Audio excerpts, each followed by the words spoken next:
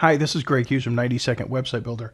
In this video, I want to talk to you about the Carousel. This is a really fun tool. I've been looking forward to making this video because I really like working with the Carousel tool. That's just a tool that allows you to create a slider or a form of a slideshow, only you can put just about any content inside this slider.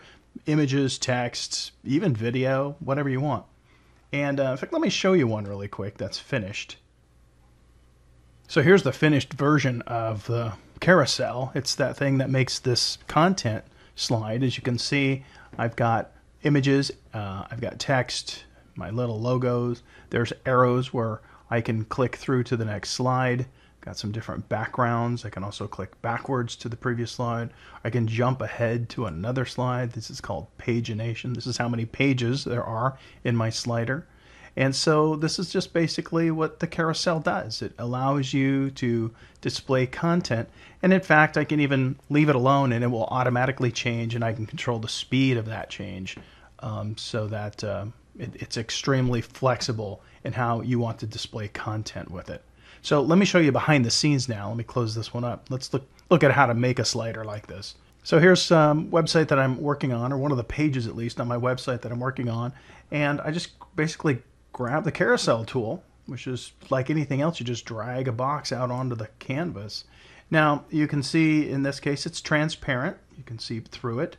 It comes with a couple of arrows. That's the previous and the next arrow, and these are the pages. So I'm starting off with 4 pages, but I can change all of this. I can edit all of this. So I'm going to put my slider up here, and let's go look inside by double clicking on it, bring up the Carousel properties. So you can call it a slider or a carousel, same thing.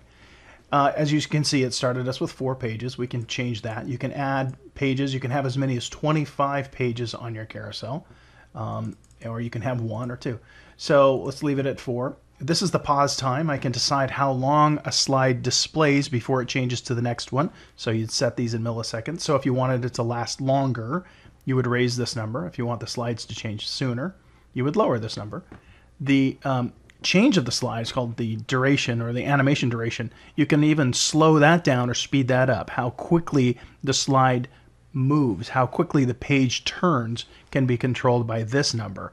You can even start on a different page. It doesn't have to start, the carousel doesn't have to start on page 1. It can start on any one of your pages. The sliding effect can be in forward, or you can set it to go backward, or you can set it to go forward then backward. Or you can have it cycle in sort of a circle. So when it gets to the end, it just automatically starts over at the beginning without, in a really seamless way. That's a really cool trick. So it's just kind of an everlasting loop, if you will, in either direction, forward or back. The other thing you can do is you can decide how your navigation looks. So this part is the little arrows that you can click to go forward and backward. So I can disable those, and when you do, there's no arrows. So the user would have to click on these or wait for the slide to change. But if you want the arrows, you add the navigation. Easy enough to do. You can even decide what those buttons look like. You don't have to use these buttons. You can actually just connect to any image that you have. If you have a different kind of a button image or an arrow image you want to use, you can do that.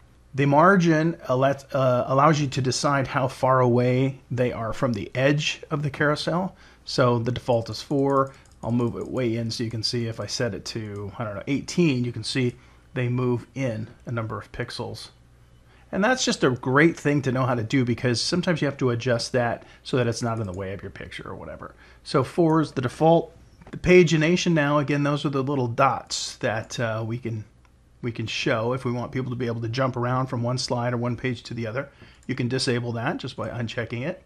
And these little numbers here will not show in our carousel. That's just for while we're in design mode, because you have to be able to jump around to your pages so you can design the content. So that's just kind of a cool little thing. But the finished product, this wouldn't show. So we're going to enable the pagination. We'll have the little dots. And again, you can even change the color of the little dots. They default to being white with a black border that look like this. Or you can make them, as you can imagine, purple with a red border if you want, and that's what they would look like. You can change their size. You can make them really big, and you can even change the distance between them all. So you get the idea. You have a lot of flexibility, and we haven't even looked at the style tab yet. There's a lot of other stuff you can do. So the background of the carousel right now is transparent. That's kind of the way I like.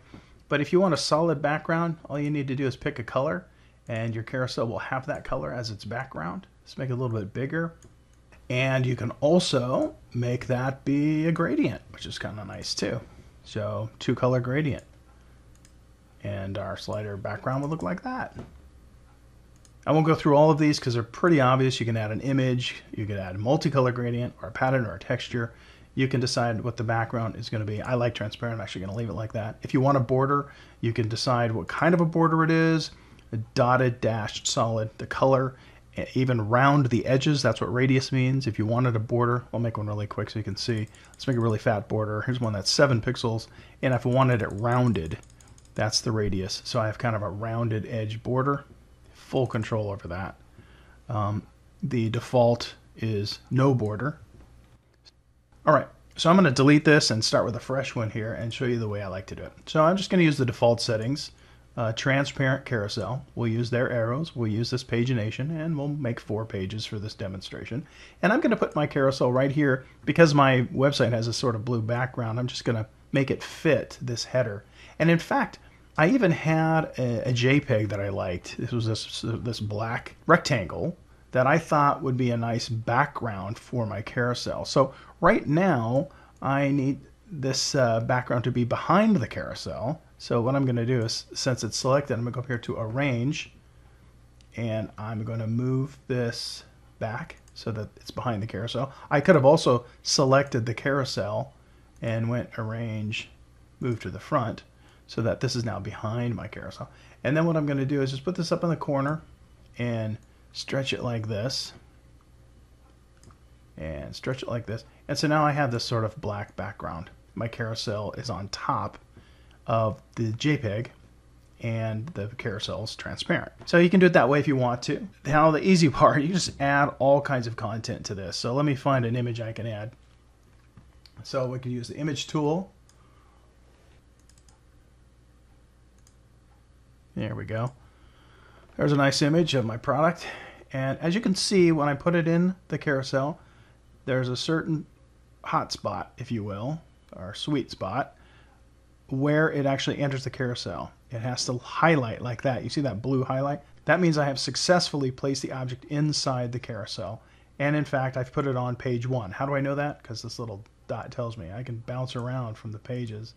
Right now I'm on page 1, and I've placed an image inside page 1. I can also put text in here. Now, here's some text I could use, but I have some that I pre-wrote here because it's white. Let's see if I can find it. Here we go. Here's some text. And I made this white, obviously, so it would show up on this dark background. So you can just stretch this around wherever you want it to go.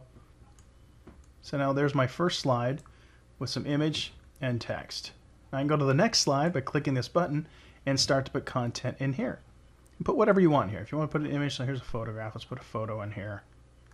And let's put an arrow or whatever. Anything works. You can even put a text with a hyperlink. You could actually put a video in here. You could just grab the video tool, or I've got one here already. So I'm just going to shrink this down a little bit. And look at this. I can even put a video in slide. I can even put a video inside my carousel. Now, one of the problems with doing this is if my slide is going to change too quick, they might not be able to have a chance to watch the video. So I'd want to make sure that I, set the setting for this carousel to be long enough to where they could watch the video if you want to do that. But anyway, the point is you can put just about anything inside here. I won't use a video right now. And let me grab something else. I'll show you what else you can do. I'm going to take a drawing tool so that you can see that we can actually make a shape like this and put a shape inside here. Double click on the shape, give it a good border. Let's give it something really bright fat border. I can then go get another image. In fact, I can reuse images from one page to the other. Watch, I'll go grab this image. All I got to do is copy it. Copy. Go back to the page I was on. Let's paste that. There we go. Now I can just put this in place. And now I've just added the image to this page. So not only is it on that page, it's also on this page. And I could put, I could show off my product here. Let me get my image tool again.